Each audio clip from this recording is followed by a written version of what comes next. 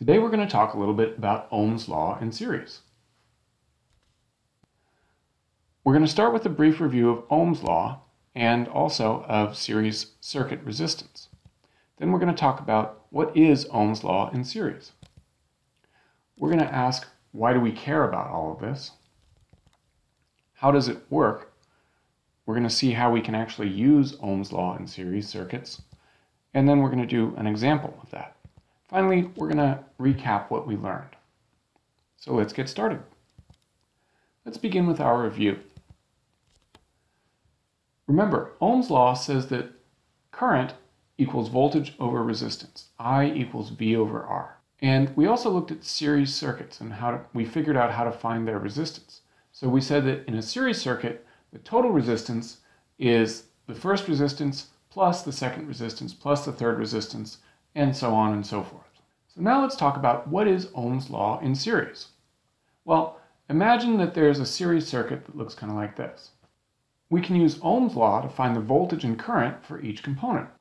Now let's talk about why we would care about this. Why do we want to know about Ohm's law in series? Well, basically, many circuits involve series components. Ohm's law helps us to understand the voltage and current in other people's circuits, and it also helps us to design our own circuits. Now let's talk about how we use Ohm's law in series circuits. The basic strategy is that we know how to do Ohm's law with one resistor, and we know how to simplify a series circuit down to one equivalent resistance. So what we do is that we start with a series circuit, we simplify the resistors down to just one equivalent resistance, and then we do Ohm's law on that equivalent resistant circuit. And then we use the knowledge that we gain from that circuit to figure out what's going on in the rest of the circuit.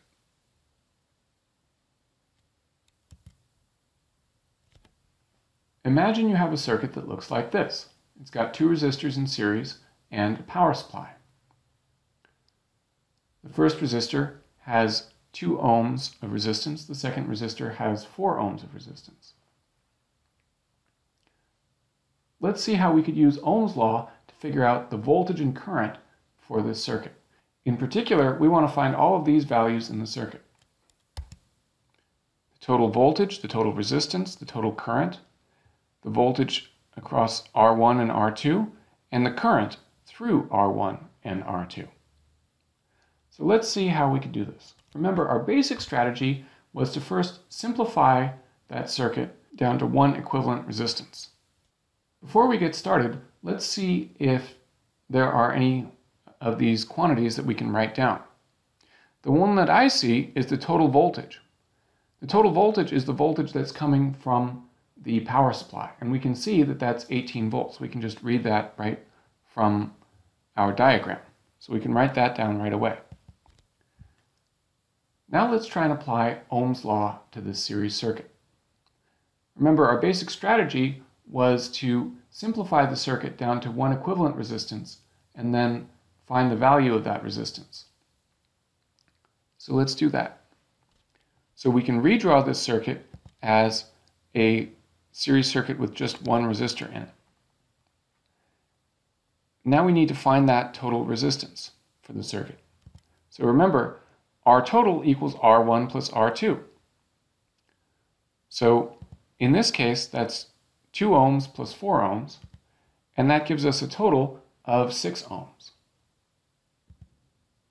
So we can write that down on our diagram, and we can also write that on our list of quantities that we're trying to find out. The total resistance is 6 ohms. Now that we've found the equivalent resistance for this circuit, we want to find the total current for this circuit. And since this circuit has just one resistor, and we know how to do Ohm's law with just one resistor, we can find that total current using Ohm's law. Remember, Ohm's law says I equals V over R. So in this case, that's 18 volts over 6 ohms. And that gives us 3 amps. So the total current for our circuit is 3 amps. We can write that down on our list of quantities, and we can also show that on our circuit there. Right now we know the total resistance and the total current for this circuit. Now, we need to take that knowledge and use it to figure out what's going on in our original circuit. So what we can do is we can say that in our equivalent circuit there is 3 amps coming out of the power supply. And this circuit is equivalent to our first circuit, so that means that there must also be 3 amps coming out of the power supply in the first circuit. And if there's 3 amps coming out of the power supply, that current only has one place to go, so all of that current has to go through R1, and it also continues on through R2. So we can draw that in on our first circuit. We can say that there's 3 amps flowing through R1 and 3 amps flowing through R2. We can also write those values down in our list of quantities. We can say that there's 3 amps flowing through R1 and 3 amps flowing through R2 there. Now, the next thing that we can do, the last 2 quantities that we have to solve for are the voltage across R1 and the voltage across R2. Now we can figure out what those are by using Ohm's law again. Here we know the voltage, we know the current and the resistance for R1, and we know the current and resistance for R2. So we can use Ohm's law with each of those resistors individually. So let's do that. We're trying to find the voltage, so we write down Ohm's law, V equals I times R. In this case, we're trying to find the voltage for R1, so we say the total voltage for R1 is IR1 times R1. So here that's 3 amps times 2 ohms, which gives us 6 volts. So we can write that on our diagram and also show that in our list of quantities that we're trying to solve for. And we can repeat that process for R2. We say V equals I times R, so that's IR2 times R2, which is 3 amps times 4 ohms, which gives us 12 volts for R2. So we can write that down there. We have 12 volts on our diagram and 12 volts in our list of quantities. So that's how we can solve for, and we can find the voltage and current for each resistor in a series circuit.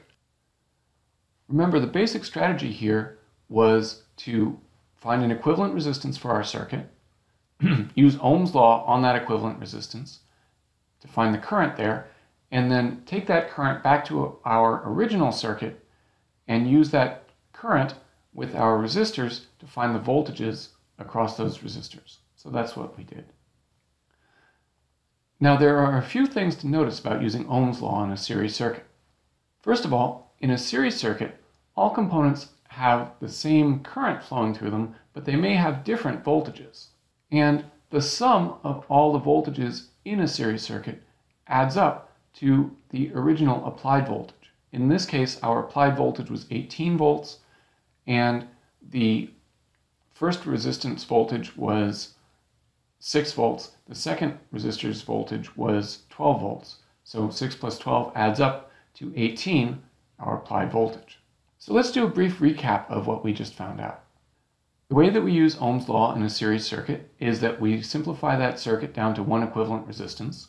We use Ohm's law with that equivalent resistance to find the current, and then we use that current with our original circuit to find the voltages across our resistors. And remember, in a series circuit, the current must be the same through all components because there's only one path for the current to take, but the voltages can be different. And also, the sum of the voltages is equal to the original applied voltage. So that's a little bit about using Ohm's law in a series circuit. I hope you understand a little bit more about it now, and I hope you enjoyed this video. Thanks for watching.